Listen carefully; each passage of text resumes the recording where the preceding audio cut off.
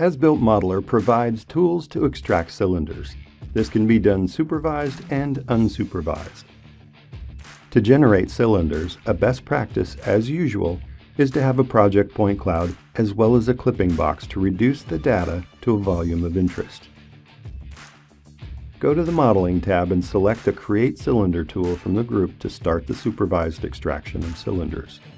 The parameters which are exposed on the sidebar are the scan data noise, the search radius, and a toggle for the automatic extension.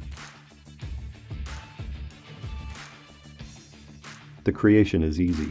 Place 2 picks in the point cloud. Here, the curvature is analyzed and the cylinder is placed. Due to the low scan data noise value, there is a high chance that the automatic extension fails. It is very sensitive and therefore the extension settings show little effect.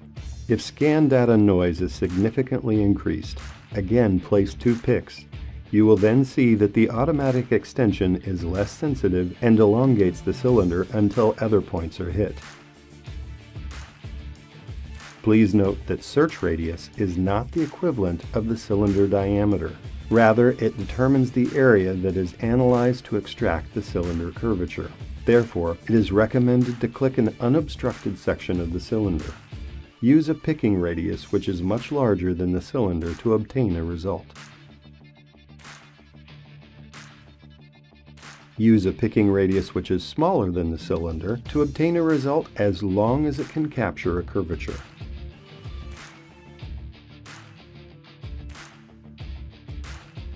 The grip point editing, which works on lines, works the same way on the cylinders. Select grip point editing, select a cylinder, and the grip points appear. Again, click a grip point and drag it to elongate or shorten the cylinder along its axis. When the mouse cursor is dragged onto another element, the cylinder is snapped to the virtual intersection point. The Properties tool will expose information for a selected cylinder. It lists start and end point, the diameter, as well as the length.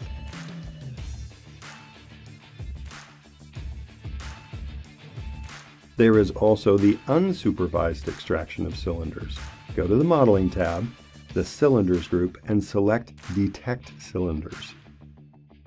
This opens the side panel where analysis ranges can be specified. Be aware that the analysis will use all visible data points. So, the use of a clipping box is strongly advised to reduce the data to the volume of interest.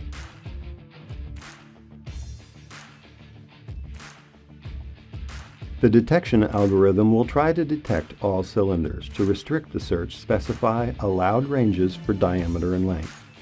Here, first increase the lower limit of the diameter range. Only allow pipes which have a diameter of at least 8 centimeters and a diameter smaller than 62 centimeters. Also, restrict the length range.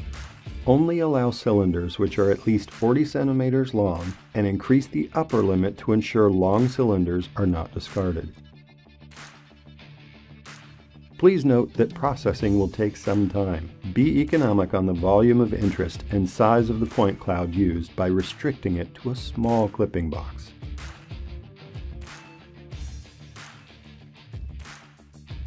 The result from the settings used only captured a few cylinders. To get more cylinders, increase the scan data noise value and lower the minimum length. Then start the operation again.